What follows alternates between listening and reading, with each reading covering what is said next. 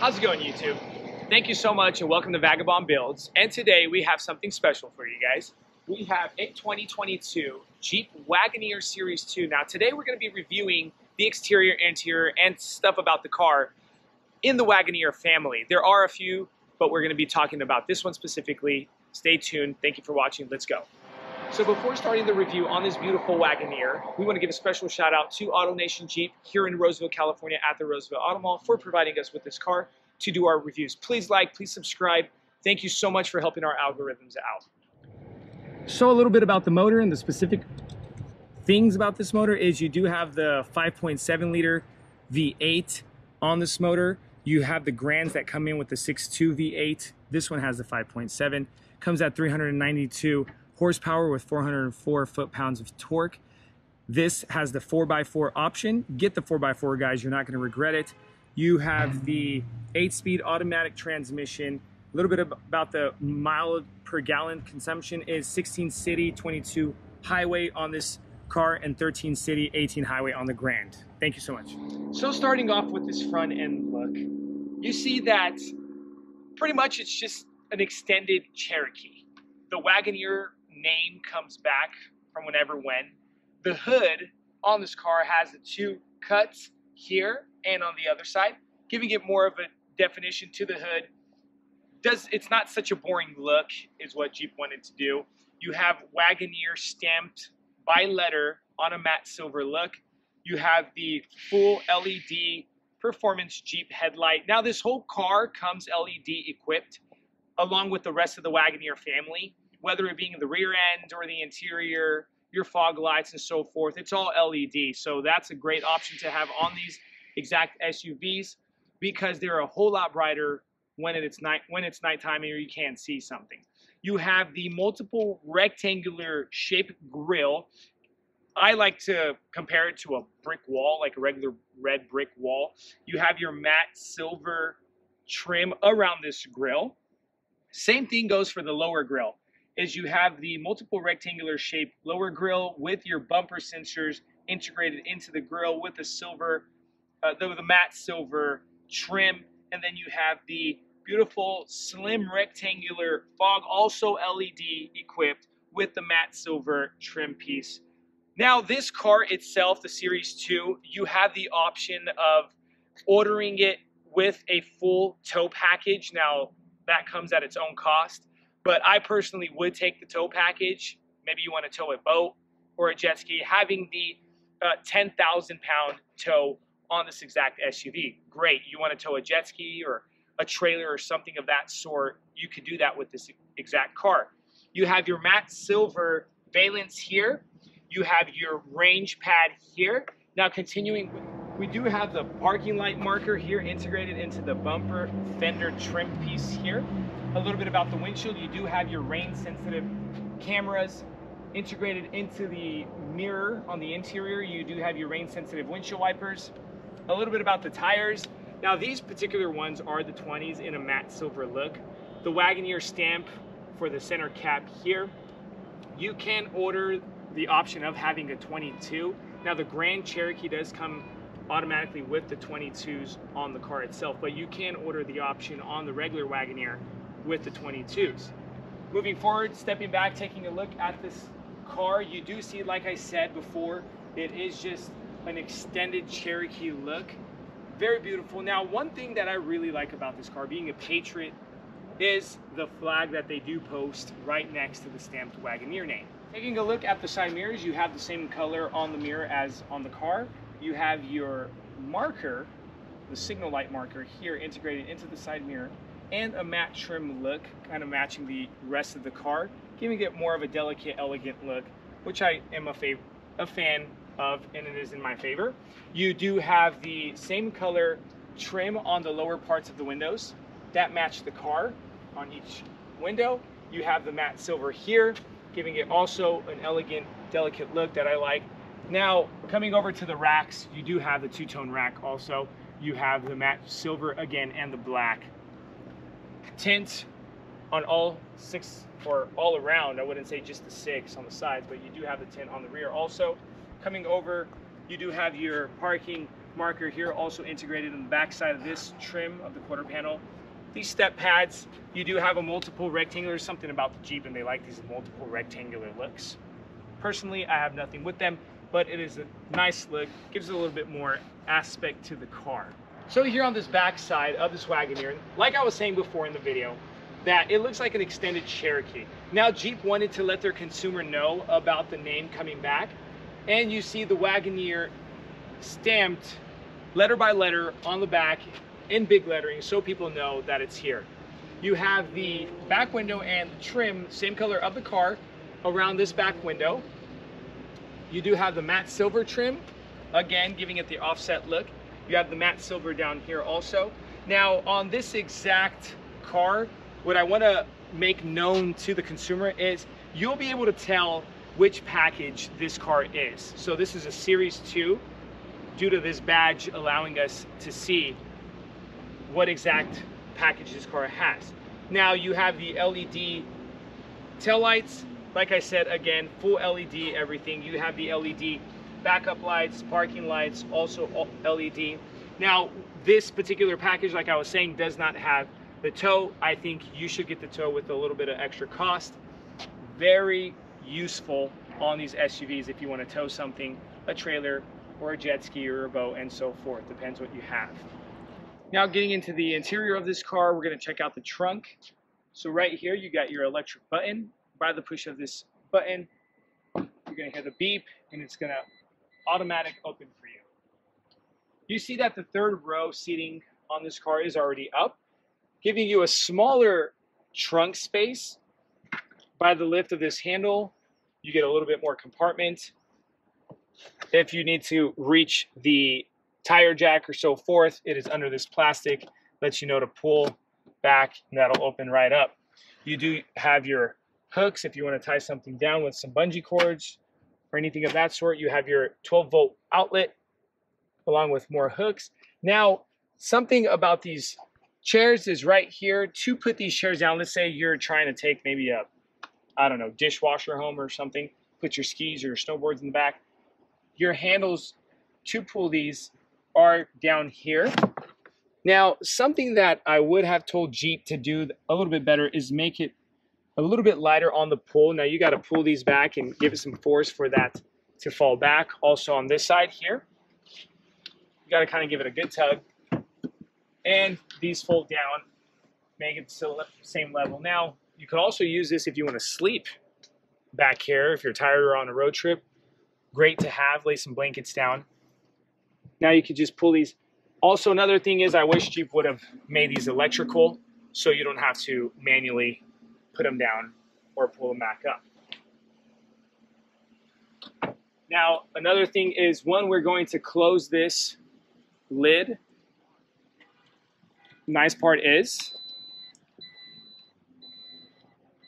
let's say it closes on you, it does not shut completely on you. So this will never hit you in the head or bonk you or anything of that sort. So what you can do is press, gives you some time to pull back and hold. And as you can see, I can hold it, come back, and it'll sit in one place if you want to keep this lid in the exact place that you want it. Now there is a setting option depending on your height. You can press and hold that button to set the exact height that you want this lid to open at, and then for you to reach to close it. You can manually shut this lid right here by this handle and push, but I don't know why you would want to do the manual. Everybody likes the automatic. Has a soft close option, which is awesome. All right, guys, now that we're done with the exterior of the car, let's enter the interior. Now, before coming inside on this beautiful Wagoneer, what I want to kind of notice is the handle on the exterior of these doors. They kind of have a two-step open that Jeep does. Not a big fan of, so you kind of have to tug and then tug again for that pop, for that door to open. What do I see first is you have this global black interior, beautiful stitched leather. You do have the black gloss trim. Now, this could be a plus or minus depending on who you are or what you like. Could be a little bit high maintenance. You see the fingerprints on this black gloss trim. But if you do tend to keep your cars clean, you're not so messy, or you don't have kids, beautiful option to have. You do have the grainy wood look here. It gives it such a rich feel. Now, something also to notice about this car is that Alpine puts their speakers inside this car. It's a 9-speaker system with a subwoofer. I'm a great fan of Alpine. Very clear sound, great beat in the car, if that's what you're looking for, also to enhance the drive. Using the step pads to come in, very convenient. Sitting on this seat. Now, this is an 8-way adjustable seat, everybody. Let me take off my sunglasses. Not too sunny in here. But you do have the 8-way adjustable seat on the driver and the passenger seat. You do have the memory for each driver. So let's say one or the other is driving. You have the memory for the one or the two. So people get their own settings however they please when driving this car. You do have an electrical seat, back and forth. You have it here also on the passenger. You do have good lumbar support on the seat, good back support, very comfortable cushion. Now the holsters on the seat make you feel like you're in the seat. On the bottom and also the top, you can control the holsters also, which gives it a very nice option. You have this beautiful leather stitched steering. Now you have this kind of flat plane look on the steering wheel. Newer cars are doing it, or the manufacturers are doing it on a lot of cars. One thing I do have against this exact car, the Wagoneer, is they should have updated to the touch sensitive pads. These are kind of just the manual buttons. So it's up to you on opinion whether you like it or not. I think they should have done the touch sensitive. Gives it more of a newer, updated look. You have your regular light panel here on the left, on the lower part of the dashboard, and then you have your electrical parking button here, pull for on and then push for off. You have your regular manual rods here, such as the signal lights, high beams. You have the windshield wipers based on sensitivity if you want to set that, or you know, the windshield wiper fluid and such forth. You have the full digital cluster. Big fan of the full digital clusters. Could do a lot with it. Could put full navigation on this cluster. You see the RPMs, the mile per hour, and so forth. Something else I want you guys to notice on this car is the captain's seats. You have this beautiful center console. Another thing about these Wagoneers that I love is very techy. You literally have a charging pad for your phones in this car. Not a lot of cars have that option. Great option to have. So the charging pad on this center console is right here in this cubby. You set your phone on, starts to charge. Along with your USBs, your USB-C, your aux, and your 12-volt outlet. Now, in this car, you have so much area, so many cubbies, put your personal belongings, hide things. You have your little personal belonging here if you want to hook up a USB or a USB-C here. And then you can open up this lid. Also more space, very deep, super deep. About half my arm, look at that. Jeez, almost fit a dead body in there. But if you want to give it a personal, more classy look, flip the lids closed. You have lids for each place. This is the high gloss. This kind of gives you the grainy wood look. And then you have the manual pad here for the hazard lights. Let's turn on the car. You got the mute button for the music, parking sensors off or on. You have your lane assist, you have your traction control, and then you have this button to turn off the automatic stop engine control button, if you want to call it that. You have your tow haul on button. Now, if you press mute, you're going to press this and you're going to feel a shake. So every time you press one of these buttons, Jeep allows you to know that something just initiated. Now you have this knob, the parking knob, where you no longer have that big lever or the lever here. You have the knobs on this car, which I like it a lot. Gives it more of an updated, newer feeling. You can switch between modes. So if you're driving in a sport mode, if you're driving on the snow, by this little lever here, you can go into sport. So right now we're in sport, we're gonna go to auto, go into snow mode, and maybe we're going off-roading with this car. Since it's a 4x4, you're gonna have the sand. Now, a little bit about the 4x4s. Certain Wagoneers come two-wheel drive. My personal opinion and advice to anyone buying these cars is get the 4x4. You never know when you're gonna need it, but it's a great option to have on your cars. Coming on this 10.25-inch screen. Now, the Grand Wagoneers, compared to the regular Wagoneers, has the 10.25-inch screen. Now, The Grand Wagoneers have the 12.3 inch. So the Grand's gonna give you more of a grand look. On this screen, everything is touch sensitive on this screen. Let's turn it on by the push of this button. You have the music going on. Now, a lot of tech in this car, you know, you got your mirror dimmings, your review cameras, you can put down the headrests for the second and third row. So much more to this car, full Navi system. You come over to the media, can control the media. Come home, tells you what song's playing also at the same time. Allows you to know that the Navi's running along with your temperature. You have a heated steering wheel option, heated and cooled seat option on the front, 2 seats. Now, on this particular package, the Series 2 package of this Wagoneer, you also get the mid seats also have the heated seat package. The third ones don't have it, but I'm sure in the future they'll put them in then too.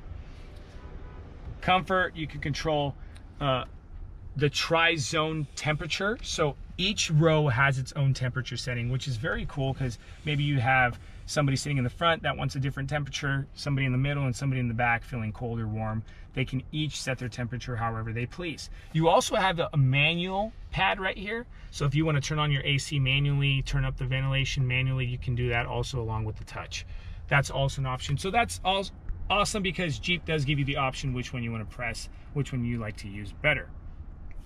Got to scroll around to find out a lot about these things. Just take some time, look into this great car to have. Let's go in the back, guys.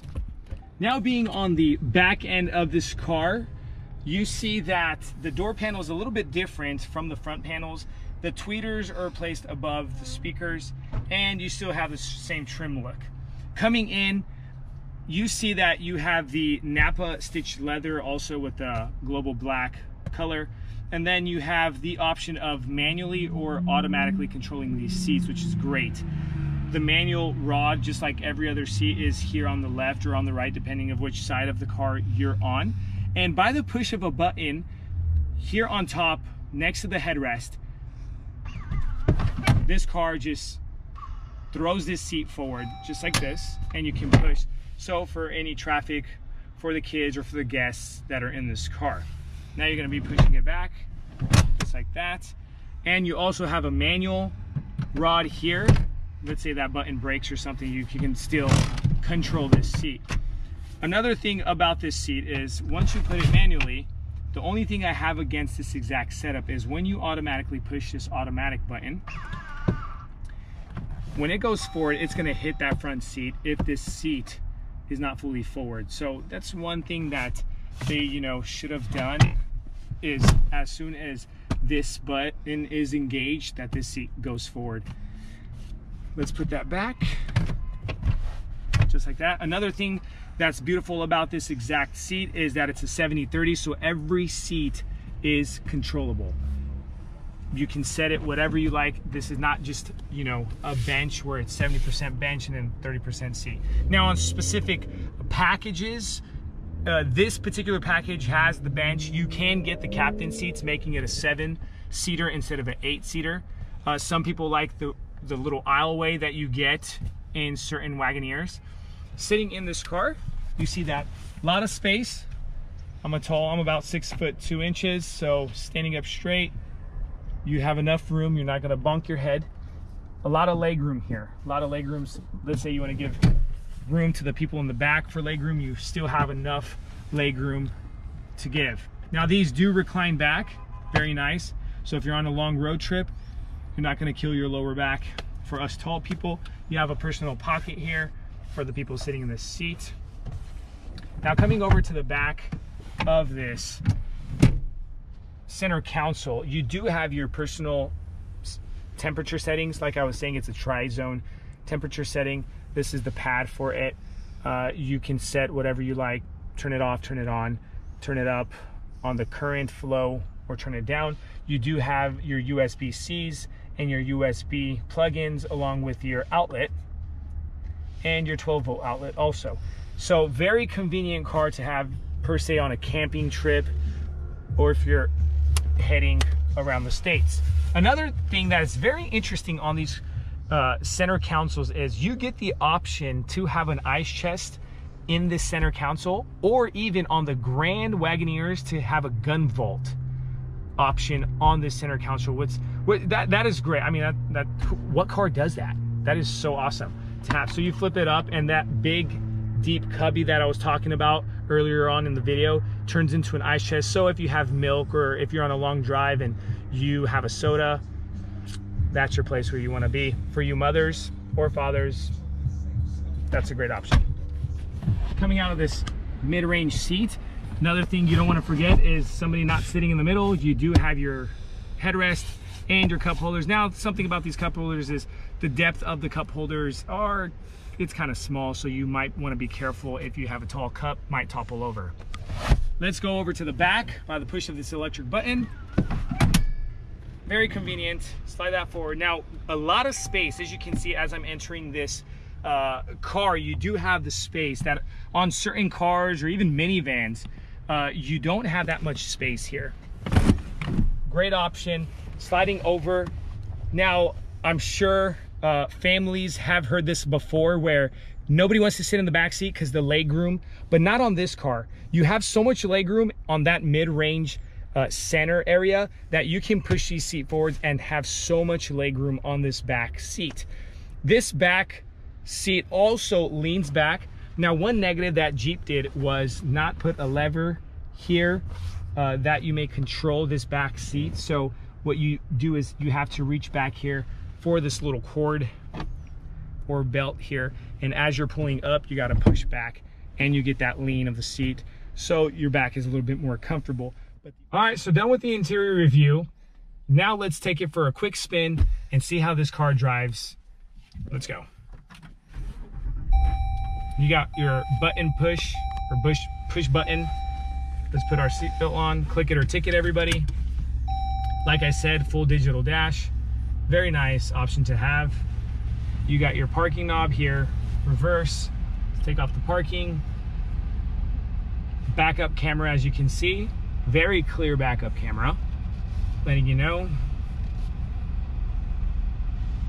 We're gonna go into drive. And as you're doing this, that front cluster does change. Very comfortable. This being a Jeep, everybody, this is just a great car that they came out with. I would tell anyone to buy it. I mean, if you're looking for something new, something updated, this is something that you'd go for. And the price tag isn't so great on these. If you do go grand, you are going to be paying a little bit more of a pretty penny. But if you do go lower on the trim packages on the series, they are going to be cheaper. All right, everybody, so the review's done on the exterior, the interior of the car. Thank you so much for watching our videos. Please like, subscribe again. And then if you have any questions or comments, leave it in the comment section below. We'll try to get back to you guys as best as possible. We do have more reviews coming. Stay tuned. Keep an eye out. Thank you so much again, guys.